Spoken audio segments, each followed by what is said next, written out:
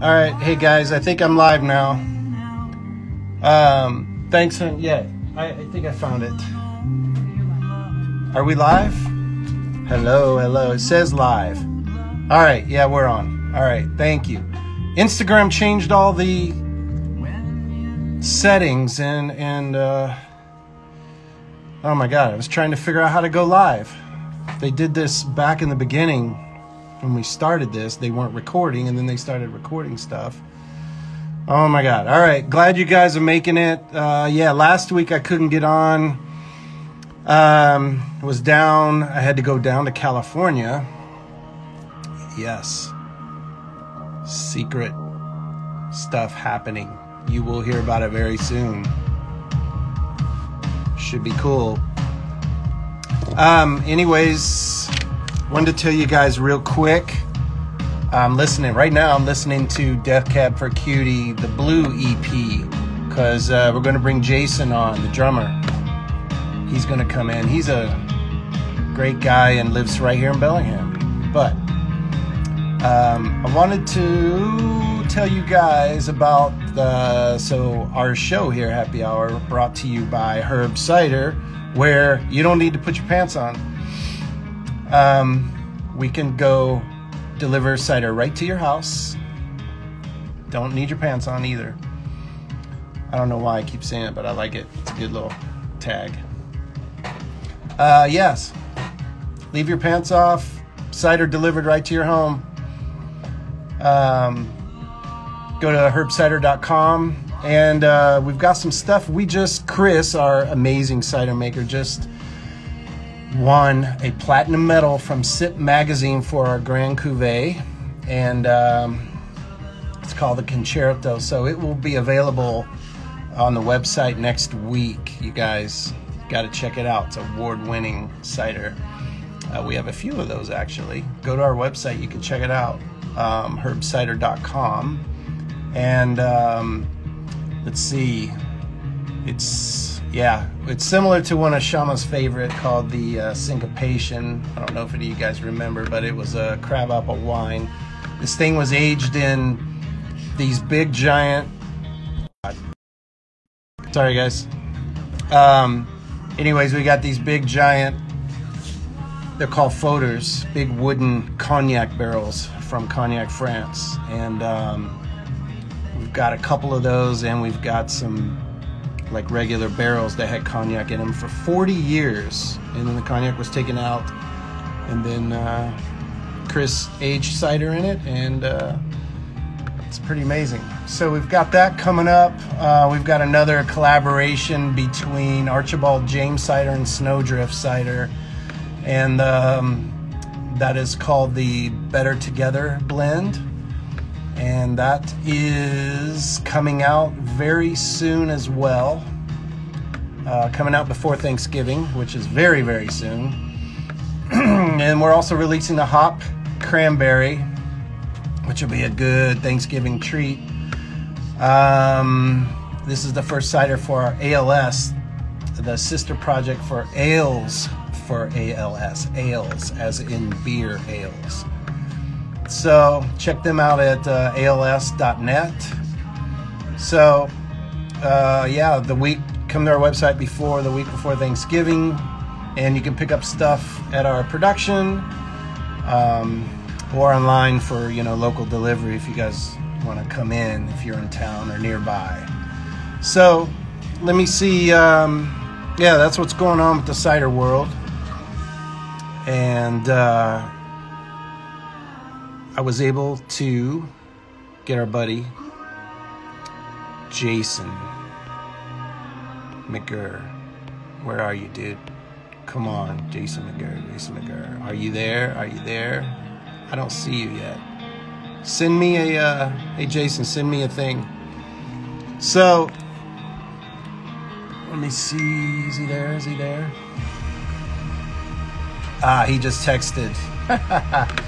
I'm gonna tell him yes, so he can get on. So Jason's an amazing drummer of Death Cab for Cutie. Some of you might know the band. But one of the song, hold on, I gotta play this song that knocked me out when I first heard it. Hold on. Trying to get to it, and watch to see if he comes on, because we gotta bring him on.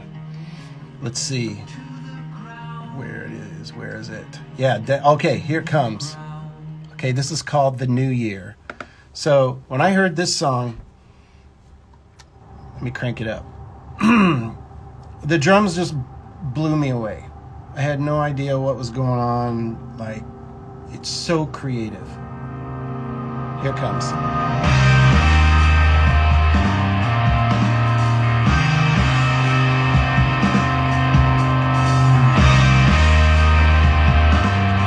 Oh, there he is. Bringing him on. Jason's coming on.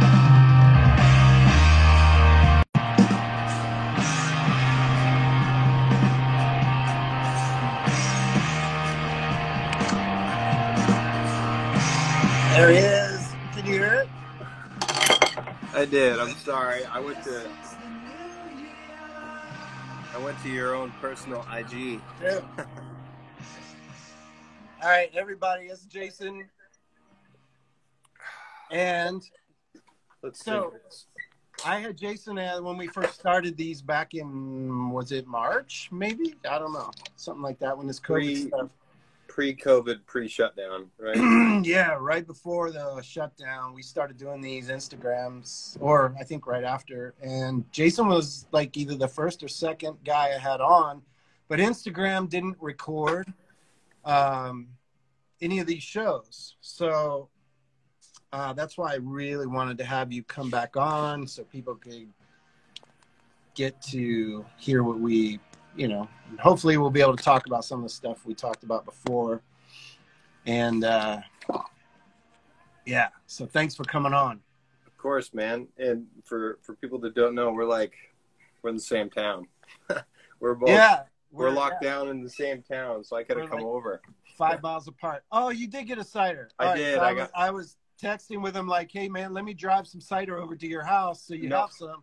I have a supply. I always have a supply. Oh my God, you're crazy. Enjoy it. Tonight I'm doing the Black Note. So last time it was a double stroke. So okay, yeah, we just canned some Black Note. We got some new labels coming out, and which they kind of look like this, so people can see. So it's like photos from those old things we used to do, live shows. Oh, sick. Yeah, so it's like a shot from the audience, and that's a stage with all the lighting. And I think these are actually from some of our Primus shots, maybe. I don't know. Killer. Our art guy. If I can get a better. You're crooked. You're sideways now. My sideways? I'm sorry. They don't change their cameras. It's because I went with the iPad instead of the. Here we go. How's that? All right. Good. Yeah, looks great. Right. Yeah, you look so freaking professional with all your drums back there. It just so happens, that they're there. We could pan around the room. I got some here too. Look at that. Yeah. Here I can do a quick pan. Yeah. Show everybody. I know. I love your room there, man. It's amazing. So. Oh yeah, you got to tell people that story of that little council right there. Dang, look at this. You are killing it.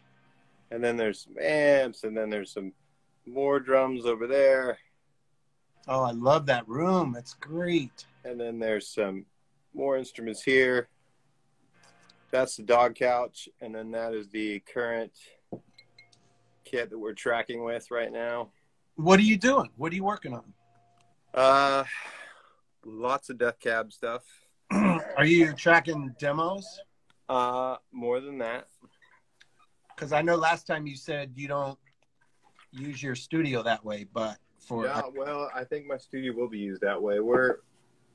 There's some stuff I've been doing here that the world will hear.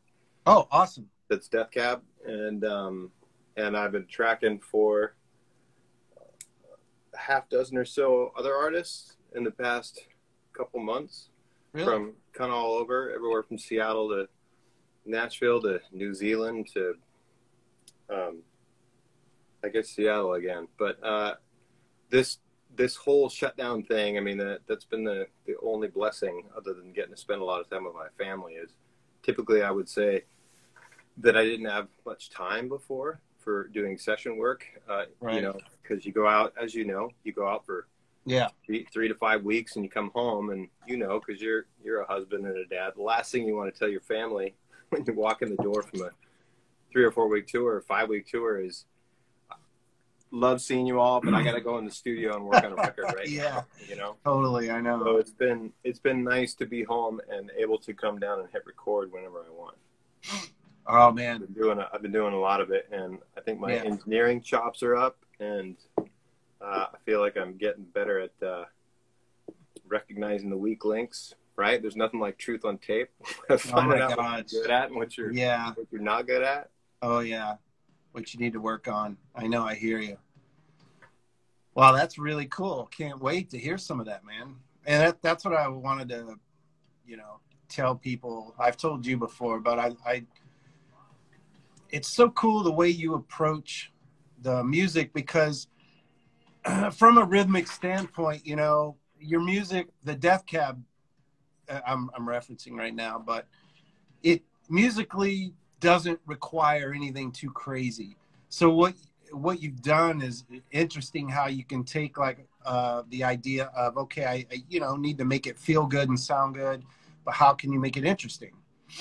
And that's so you do that so well. It's and that kind of stuff is a super challenge.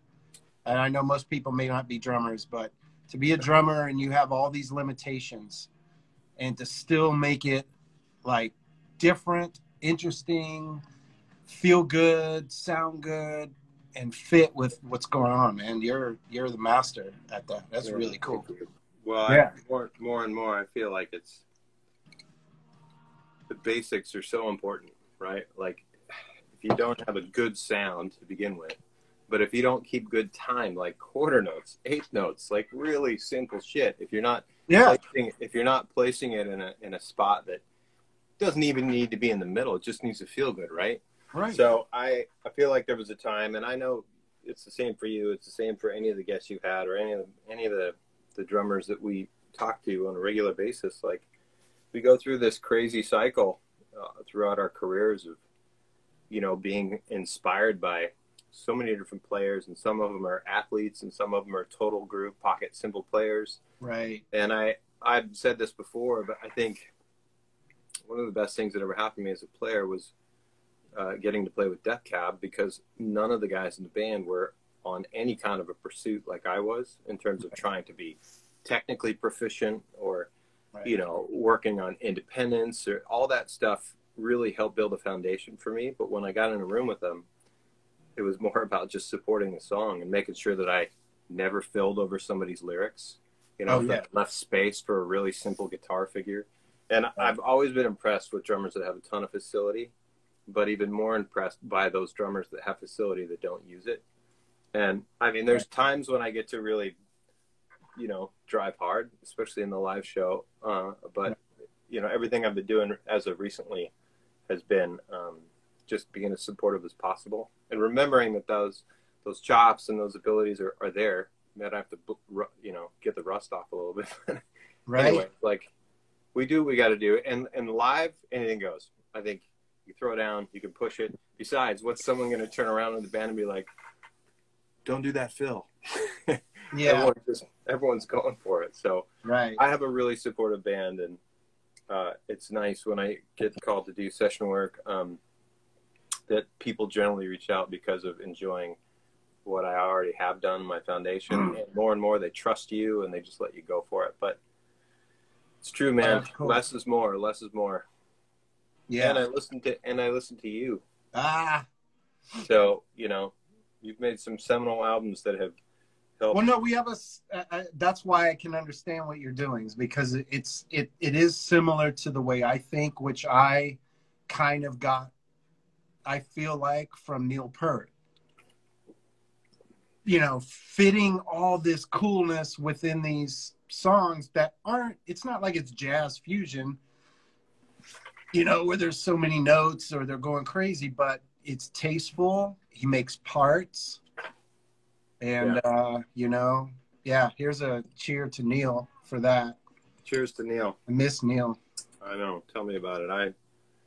The one time that I had an opportunity, I never met him face to face. I was amazingly, they asked me to be part of a documentary, which was super well done, and of course I had a lot to say about both Neil and the band in general.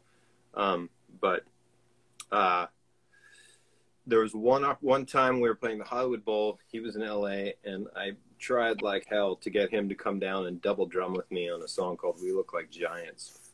Oh wow! Typically, the singer and I have done this thing historically where we, in the middle of the song, we bring out this little kick snare hat, and the two of us kind of face off and do this whole double drum thing. And I think Neil had heard a live recording of that and had sent a message via one of the drum companies like, "Oh, dude, hey, that's awesome. This was amazing. You know, it was really cool. I love that song." And I was like, "Do you want to come out? Like, we'll make it easy. Like, whatever you need, we'll set it up." And right, you know him, so I mean, you were fortunate enough to tour with him, and yeah, he's a pretty soft-spoken, shy guy most of the time, right?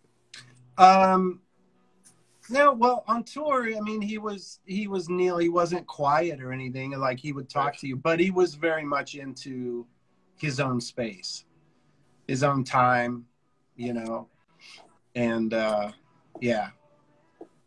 So he was cool, but that was that idea of composing drum parts in a song, not just playing a beat.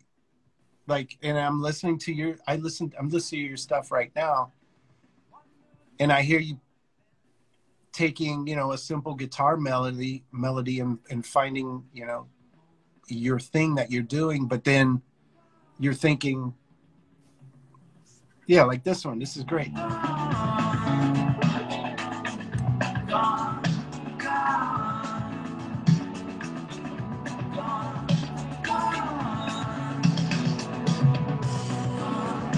I mean, so tasteful, and there's parts. Like you said, you're working around the lyrics, and the hard part. That's the hard part with Primus is, I'm usually the first thing recorded.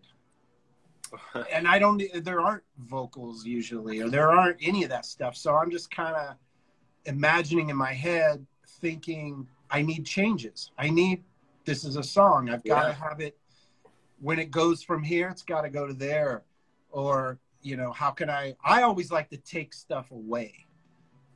That way I have room to do stuff. And I will remove, you know, rather than an eighth note part, I'll drop it down the quarter note slowly. I don't like just doing one thing. Even if I'm doing quarter notes, I'll make it an eighth note thing every couple times, you know, or just, so yeah, we have a similar approach. So yeah, I understand. Yeah. Maybe listening to me, you might get that. And I definitely, Neil, that's what I got from Neil was the composition. Yeah. There's only been a handful of sort of improvisational, you know, sit down jam night / there was a time when I was doing jazz a few nights a week, believe it or not. And I always had the hardest time just sitting into improvisational situations, not because I couldn't keep time or listen, but because I really wanted to construct parts.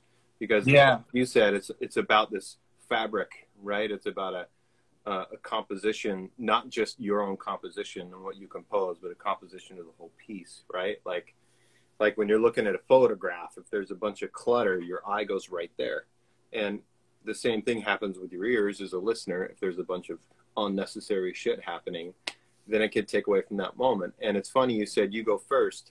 There have been times when I go first, or when we demo as a band, I may send loops or something to Ben, or, you know, the framework of the song, and he'll hang parts on it, or the rest of the band will. We've been doing a lot of that lately, but I often want to go back in the end, because I have said to Ben before, it's easier for me to go after you because I don't want to step on lyrics. Like if the singer says something more breathy, or sings something breathy or with more emotion, or there's a guitar part or something, I need to punch holes through those spots. I need to frame, I need to underline, I need to be off to the side.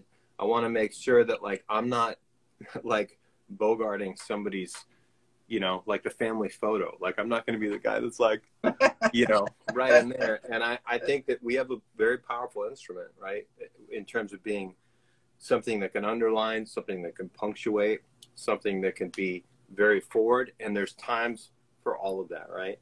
Right. And I'm, like I said, I'm a fan of yours, obviously, and I think you've done that really well. There's a lot of drummers that have done that well. Yeah, yeah. Despite the music, right? Right, right. That's the thing too, man. There's a lot of great drummers that are just, for me, I just don't want to listen to the music that much, you know? And that's another magical thing, is to connect with the people where you musically can be in that environment where you can shine, and you can, no, let me take that back, not shine, but you can play your instrument and have the music fit with what you're doing. And that's a hard part, you know. You can have a great drummer just doing country, or like, let's say, a country music, and he's just a session guy, but he, you know, he can play amazing shit.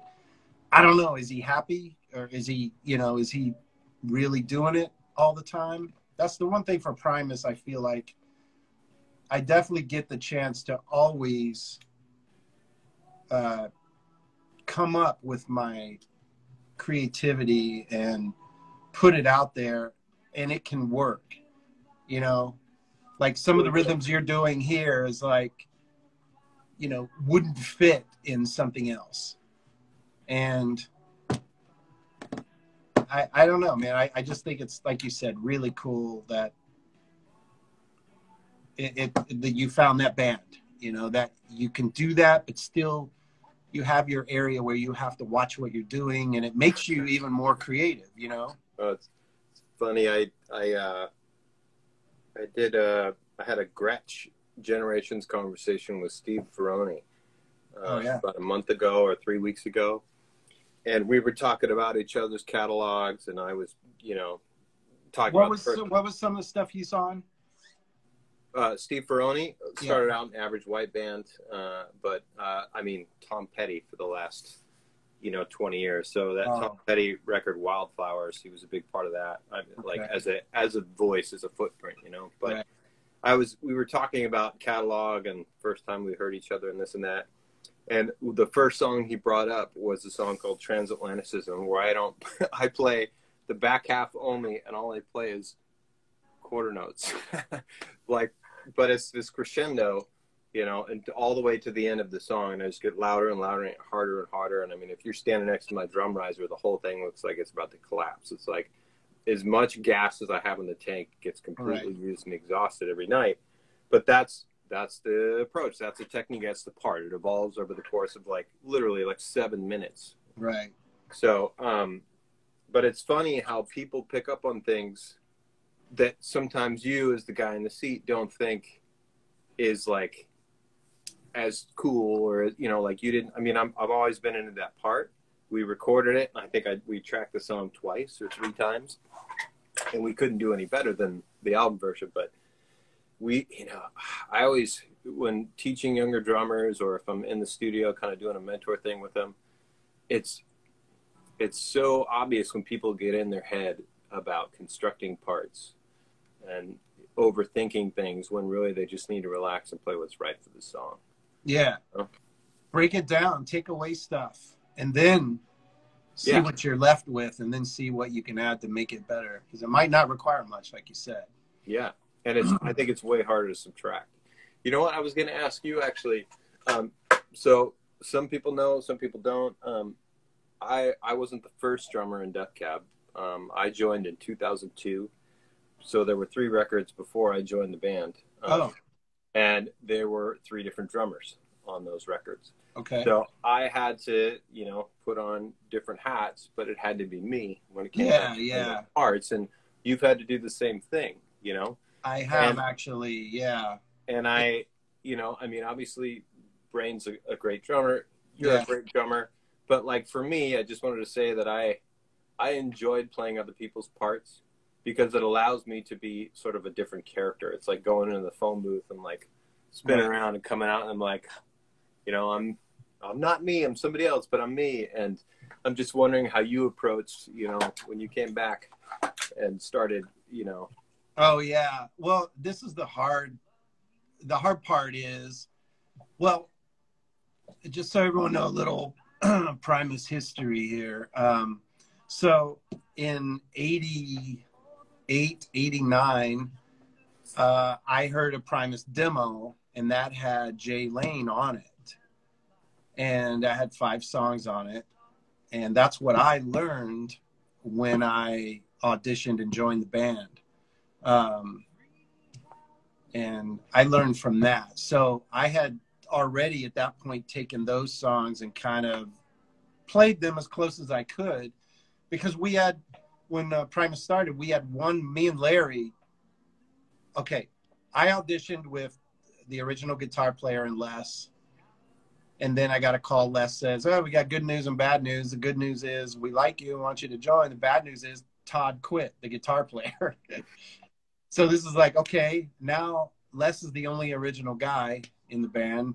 So he brings in his buddy Larry, and we all got together. And then, you know, we started making those songs as good as we could, because they existed already. And Primus was already a fairly well-known band right in San Francisco. You know, they were selling out clubs and doing well. So we had to step in and kind of keep that up. And so those songs, I slowly developed my own approach in them, but I tried to play them, you know, as close as I could. Over the years, I've definitely found out my things that I like to do. And, but then I became the drummer for many years. And then, you know, mid 95, 96 is when I left, and then Brain came in. Then they did a couple albums. So Jay Lane is more of like a funk drummer, and his lead hand is a left hand usually. I had to call him because I was learning some of the songs on one of the Green Naugahyde, and I called him like, you know, I'm doing it, but it seems kind of weird. Like, I can't figure out how you're starting, what's going on. And he said, you know, oh, that's because I usually lead a lot of stuff with my left hand. And being a right-handed drummer, the one falls on the right hand. Well, with him, a lot of it falls on the left hand. So these little double notes. And he was a very busy hi-hat guy. Same with Brain. A lot of Brain stuff. Brain's more of a rock and funk and hip-hop and jungle. He can do it all. Right. And so 2 very different drummers, and I'm having to learn their parts. And I just did it actually last week. We're doing some upcoming Primus stuff that's secret right now, so that's classified. Everybody, do not tell everyone on Instagram. But I didn't. Sorry, you broke up there. I didn't hear what you said. But I had to play some of Brain's stuff, give it a shot and see how it sounded, you know. And I ended up like finding out the difference, you know, is like I ended up doing things my way and just seeing that difference, and like, wow, I just can't think like he can, you know. Well, and newsflash though, obviously you're only you, right? Like, yeah, I'm sure if I tried to play the parts too much like the people that track the records before my time, it's not going to feel good to me or the band. So obviously we got to make it our own, but I'm sure you made it sound and feel great. Yeah, I think it sounded good. So, and I think everyone should have a chance to find out soon what that was. Yeah, once again, you broke up. I'm not. Yeah, I know. So wait a second. I got time out here. You actually rehearsed with the band, because I haven't been in the same room with my band with the instruments. Yeah, man. So flew down with the mask. The airlines are doing really well. They're keeping people apart. They have HEPA filters in the in the cabins now. So they're filtering all the air out. Finally, thank God. They didn't do this 100 years ago, but, and I got down there and kind of kept to myself pretty much, but we got tested. We had some rapid tests right there. And so we did testing as we went in, and then we were all good. And then we just kind of stayed together, you know, during the thing. And I just would like get food and then go back to my hotel. And that was it. I stayed away so that I didn't take any risk. Yeah. And everyone kept to that. So yeah, it worked out well. And did you hold up? Did you hold up? Were your hands and feet in good shape? Did they keep my God.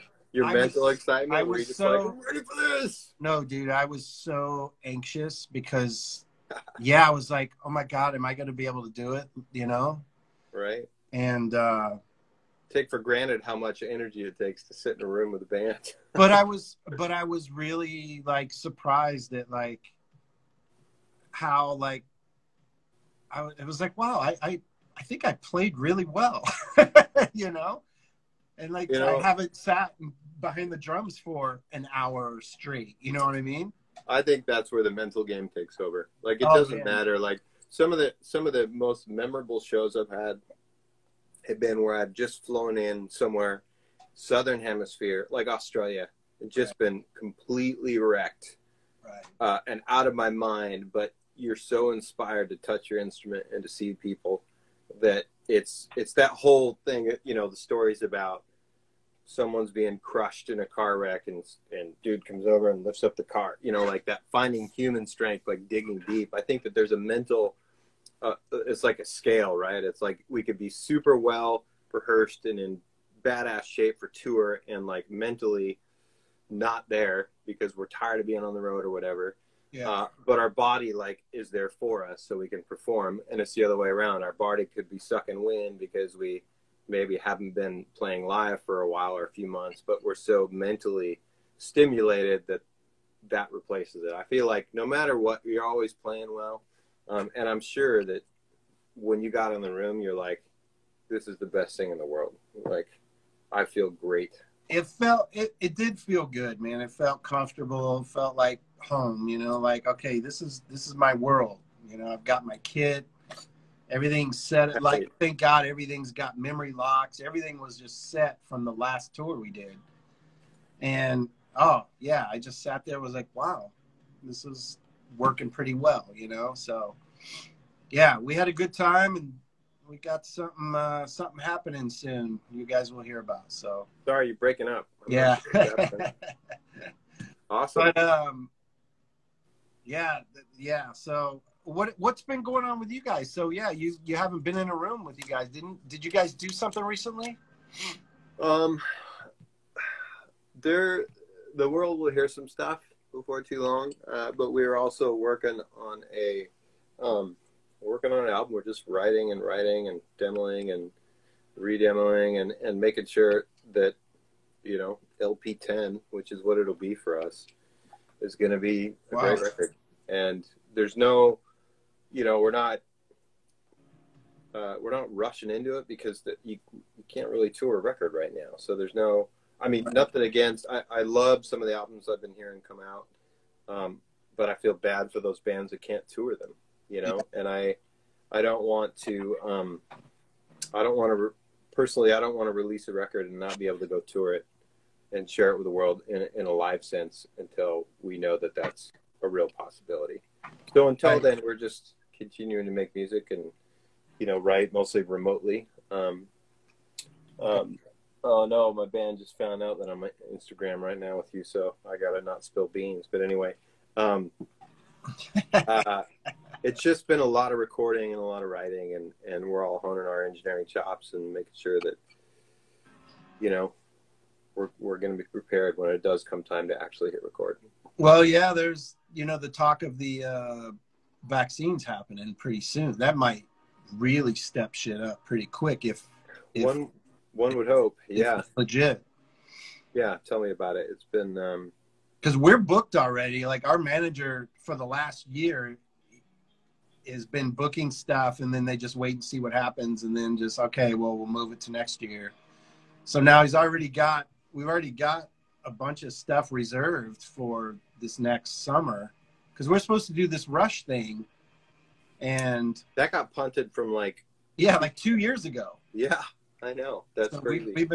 We were just going to do it. This is before Neil passed away.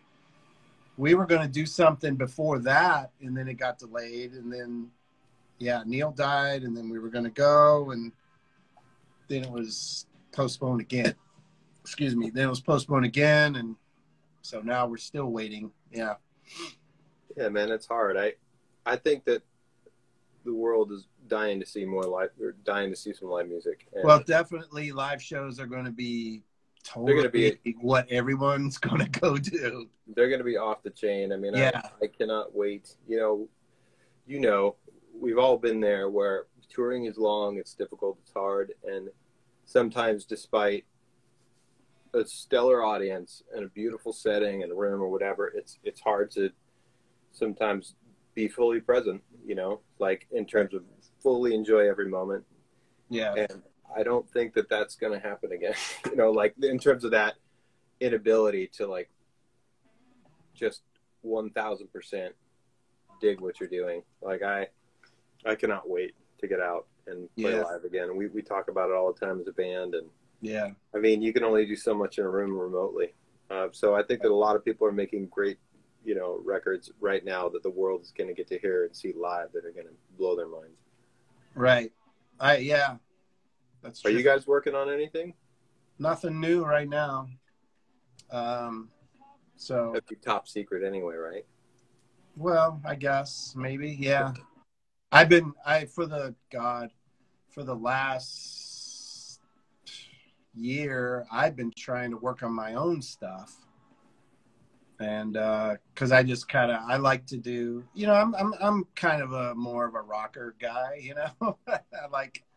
I love, like, you know, Soundgarden, Alice in Chains, and who doesn't, heavy stuff. And so I've been working. I made a record 13 years ago with had some great people on that.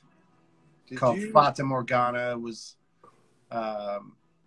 and with some buddies in Arizona from the band Fred Green and some other guys. I had bass player Tony Levin played on it, and my friend Luis did a bunch of guitar stuff on it. I mean, I just emailed them the track, and they did their work and sent it back. And it was like amazing that I could do that.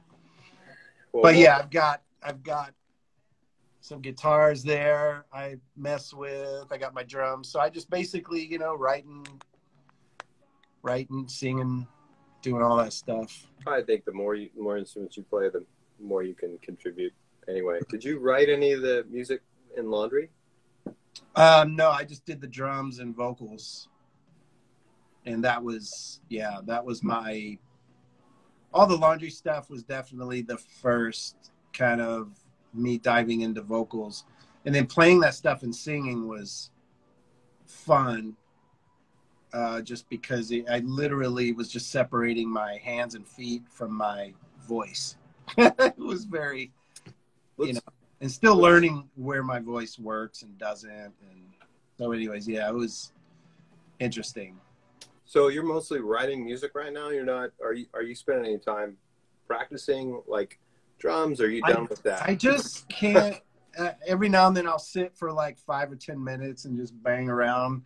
I don't know. I just don't, I don't get motivated to like so-called sit and practice like maybe everybody imagines what practicing is. So I would much rather play to some tunes of something.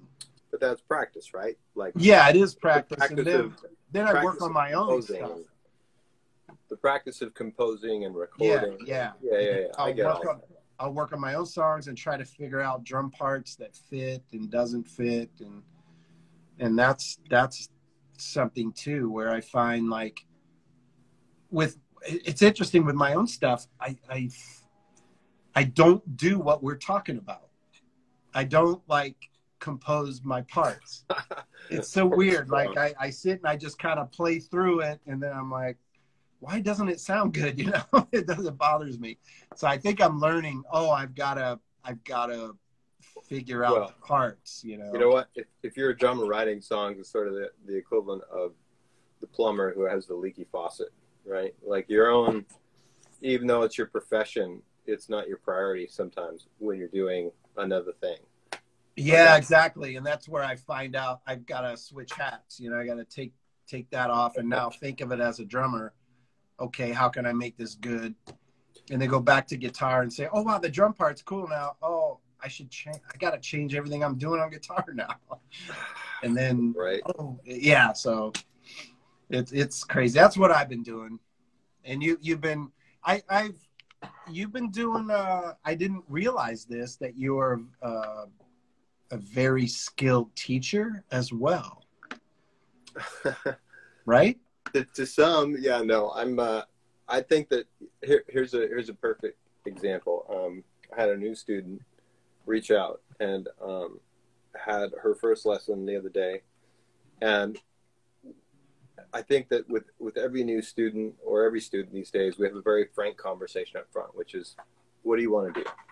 Like, because there is the very tried and true drum teacher that teaches you rudiments and curriculum and independence and, you know, by the book. Like we could list off all those books, all those videos. And then there's sort of more the mentor teacher kind of vibe where it's like, well, what do you want to do? Do you want to make a living in music, which is more and more difficult these days? Well, then we're not just going to work on paradiddles. Like, we're going to talk about how to record yourself. We're going to talk about, I mean, like, there's drummers on Instagram these days that are like marketing themselves as, this is how you put together a video, which is good to some extent, but what do you want to do? Do you want to be an Instagram drummer? Do you want to be an album drummer? Do you want to be a band guy? Do you want to be a session guy? Like, what is your goal? And for me, much like you said, you're writing songs, you're thinking about things outside of your drum set. You've really put in the time behind your kit. So it's not as much of a inspiration or a priority for you to put time on your kit. So my teaching these days has become a lot more broad. Like, if someone comes to me and they really want to work on their hands, great, we'll go there. But I'm also going to make sure that they're aware of that is not, you know, a means to an end. Like, just because you can blaze singles or doubles or have all this texture in your technique, that doesn't impress the songwriter. So what is your goal? You know, do you want to be, who are your favorite bands? Like, where do you see yourself? Yeah. How do you want to present yourself? So today, I think that being a great teacher has more to do with helping somebody realize what kind of a musician they want to be. Yeah, what they're looking at. Yeah, just real quick, people are asking, how can they get lessons? You can just, you know what? I've been terrible about digging into DM, and I've had some, I know that I've let some student inquiries hang, but I'm trying to be better about it. So just continue to bug me, and on Instagram you can DM me and I'll respond to you. I'll be better, I promise. Oh wow, really? I'm trying to juggle between spending time here, right, working on music, and because for me it's like blinders. If I'm working on somebody's track and it's important to me for the, you know, for the sake of the producer or the artist, or, you know, whether it's somebody unknown or known, I don't necessarily prioritize the teaching over that kind of thing some days. But when I'm teaching, that's the most important thing. And the students go long and, you know, this is blowing up or whatever, and I'm supposed to be delivering consolidated files and comps to an engineer in Seattle, and I'm too busy teaching. So to me, it's whatever's right in front of my face is the most important thing at that time. Yeah. I just haven't. The other thing is I don't. You know, I taught for a long time, about 10 years at Seattle Drum School, and I was super busy. People called the school, they booked my lessons. I just showed up and taught. When it comes time to me booking all my own lessons and like doing the whole thing and marketing myself as a teacher, I kind of suck at that. So right. I'm available. I've been doing it, but I'm just sort of like this strange hermit. Yeah. The teaching for me, I did it a few times. I've done it throughout the years off and on, but I'm completely self-taught, and every time I teach, I feel like I'm not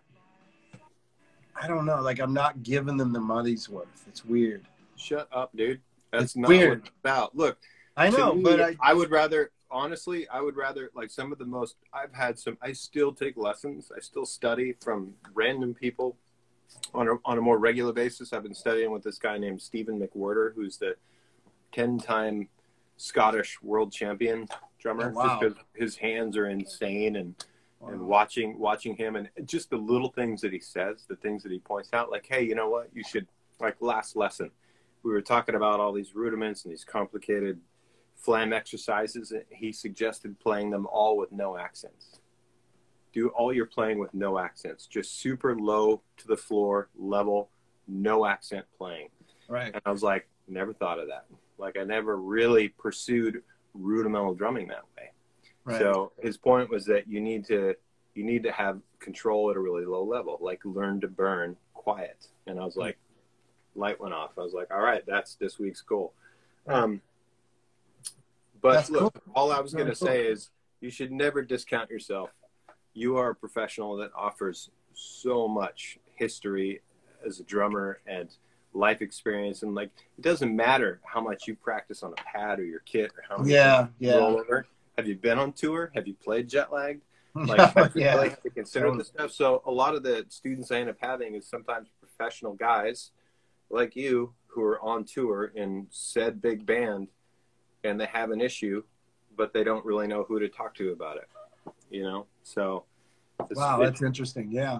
You'd be surprised. I think that nobody thinks like you think who comes to you for a lesson. I guarantee you. They're just stoked to hear whatever you have to say, and all advice is golden. Right. Yeah, that's true, man. Thank you. Yeah, that's one thing I've noticed with when I see drummers, and it's like you said, you know, there's those athletes and then there's those groove players. And I think one of the biggest thing I found is why I don't spend a lot of time at the kit is because I think at my maximum technically is plenty for any kind of music that I want to play. I don't want to learn how to have each limb doing different things. I will never use that. And if I did, it would just be a little trick I'd be doing for myself, because people got to be able to listen to this, and it's got to sound cool. Yeah. And I like music more that has groove, but like the way you do it. It's got groove, but it's interesting. You know, you definitely don't need to be those Dennis Chambers to do that, you know. But we have mad respect for him, right? Oh God, that was my first drum clinic. Really? Ever. I'm this, you know, I'm kind of getting well known. Zildjian's like, come do this drum clinic. You were paired with Dennis? Oh my God. I had to play first in front of Dennis Chambers. And I was so nervous. It was the same thing. I was like, come on, dude. Like, what am I going to do? You know? But it's that, like you're saying, that's my own head trip. You know, I don't know what I do. I don't really know what I do from an outside perspective. None of us do, yeah. So that's what's hard. But Dennis was my first guy. Wow. Oh, man. My God. I felt like such a, like, oh God. And then I think I realized I might as well not even try. I just kind of did Primus grooves, you know, rhythms, and build it into that's like that's what people wanted to see. Yeah. Like, I guess so. Yeah. But it was, we've all heard it. Stay in your lane. You know? Yeah. And what was crazy was Dennis, after like sound check, Dennis came up and was asking me but he started kind of mimicking some of my double bass grooves, you know, because he didn't do that. Right. And I was like, holy shit, here's this brilliant master at the kit who can play jazz, funk, anything. And he's totally checking out my thing. Like, I was like, oh my God, this is crazy. And then I started getting the understanding of like what I do is different. That's what I'm getting at is, I see, you know, like it's not all one thing, you know, we are different. Even though you can be technically amazing, he can still appreciate something simple. Steve Smith did the same thing. he was asking me how I do some of the laundry grooves. And I was like, what? You're asking me? Like, and he thought it was so interesting. So yeah, I understand what you're saying. I mean, and those two guys definitely helped reinforce that. Like, you don't have to be this magician to do some really cool stuff. You can be simple. It's how you take those simple tools, you know, single stroke, double stroke, triplets, maybe paradiddles, rarely, but right. I might use a paradiddle here and there. It's really singles and doubles, different levels and different combinations. And that is everything in what I do. So if that makes any sense. Yeah, no, it makes perfect sense. I mean, I get up pretty early in the morning and spend time with sticks every day. It's like the only guaranteed time that I have to really like. Really? Well, the days are just, I mean, I could carve out more time, but I'd rather make myself available for, you know, whether it's session stuff or my family or whatever. But like the happy hour, the happy hour with Tim. But the true focus, like hardcore practice for me is in the mornings, like usually between 5:30 and 7 every morning. What? It's true. Yeah. Anyone that follows early? Anyone that you ask a number of drummers, yeah, people they'll be like, "Oh yeah, McGerr's up early." Yeah, oh, man. But man, to me, it's when your brain is empty. Yeah, you know, yeah, I get it. I get about everything from the day, and you can really investigate. And it's a lot of it is not super challenging practice. It's like how relaxed can I play? But I'm still waiting. My point is that I'm still waiting. Like I feel like I'm trekking through the desert with nothing but a straight horizon and no signs of life. And I'm always waiting and digging, like investigating for some glimmer, you know, some little speck of direction. And for me, it's just head down and do the work. And I may not play the drum set that day or today. I mean, today, did I? I guess I did track some drums today. Okay. But there are days that go by and I don't touch drums, or a few days, or, you know, my right. family and I will go out of town. We'll go out to the coast or something like that for a week. But I still pad it and I still play the drums. I still like try and investigate hands, what's happening. But right. I've always felt like if I ever stopped investigating or trying to look for that deeper level of simplicity and relaxation, that's when I'll be done. That's when I'll start to sound like I don't give a shit. You know? Yeah. Yeah. I notice after a couple of weeks, if I don't play, I get this like really nervous, almost scared feeling. Like, do I still know how to play? You know, it's weird. Well, it's funny. It freaks me out, man. I heard once from a friend of Jojo Mayer's that the guy asked him, it was actually Guy Licata, who makes the reflex pads. I think he asked Jojo, I hope I'm not betraying any secrets here, but I think he asked him like why he didn't practice much. And his answer was something to the point of like, well, I think about practice, you know, I think about calibration and how it all fits together. I mean, I'm totally paraphrasing. He was far more eloquent with his story, but right. I think that most of us have that when we sit down. We know how to play the drums. Yeah. It's not foreign to us how to put together beats and, you know, groove and phrasing and everything. But the calibration, you know, like the right ratios, the right amount of energy, the right amount of relaxation, all that stuff, I think takes staying on it. Like, I saw Jojo Mayer recently in Seattle at a club show just before the shutdown. And, you know, he had some moments where it wasn't like perfect and, you know, he stuck his tongue out but it was still awesome, right? Like there was nothing, you couldn't judge it with anything but pure, you know, wonder. But I talked to him afterwards and he's like, he even said the word, he's like, I just don't feel calibrated. I just got off a plane. And that has stuck with me ever since, both that story and speaking with him. Like, I think we do need to put in time. Every drummer does, even if it's like 10 minutes a day. Yeah. Just familiarize yourself with it. Like do the walk, right? Like, do you know where the light switch is in the dark? How often have you gone for it? You know, that kind of thing. Yeah. Well, dude, listen, man. My buddy down in California just gave me the 3-minute warning. Somebody's on the show, huh? Not you. I thought you were the boss. Yeah. Well, you know, not really. But God, yeah. There's. Thank you for coming on. We don't have enough time. No, I wish this was unlimited and we could keep going because I wanted to tell the story of our first meeting. Well, we got 3 minutes, real quick. This is somewhere mid-90s. I flew into Seattle. We had a show in Seattle, and guess who's the guy who's coming to pick me up? That guy right there. The runner.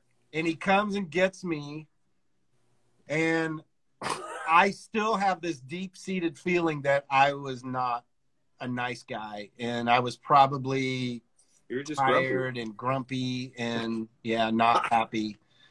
And I hope I wasn't a fucking hotel, man. I try. I don't think I'm ever really a dick to people, but I might have sounded like it. But I hope not. You were fine, and I was fine. There was nothing that was offensive about that memory whatsoever. And it was a fantastic show at the. No, but the reason it comes up is there was something, right? Like you felt like maybe I wasn't. No, I think that How did we know? I think it was a backline problem. Like we didn't have what you needed or something like that. Oh, really? Or the hotel room wasn't ready, or like basically we were sponsoring, I think, you being there. I don't know if it was both a laundry gig and a clinic or something like that. Oh, it was that. Oh, okay. It was definitely laundry at the Sit and Spin. Oh, okay. Oh my God, dude. Thank you. Yeah. Okay. 1 minute. So yeah, that was probably a rough time. Obviously, left Primus, struggling, playing these small clubs. Exactly. No audience, no support. You're like, where's catering? Yeah, there's not. Yeah, I'm okay. So that was probably why I was a butthead. But anyways, dude, you get a pass. You weren't a butthead. It's so amazing. And here we are, 20-some years later, in the same town, hanging out. So that's cool. Thank you for coming on, everybody. Jason McGerr hanging out, Def Cap for Cuties, and others. So thanks, man. And I'll see you around town. Oh yeah, for sure. And we'll have to do this again. Cheers. Thank you very much, man. Yeah, happy hour. Visit herbcider.com. And I'm drinking the orange spice bourbon barrel. I got to try that one out now. Yeah, it's a special thing. We got certain can. Oh, I got to go. 6 o'clock. Thanks, man. It's going to cut us off. Appreciate it. You're awesome. Thank you.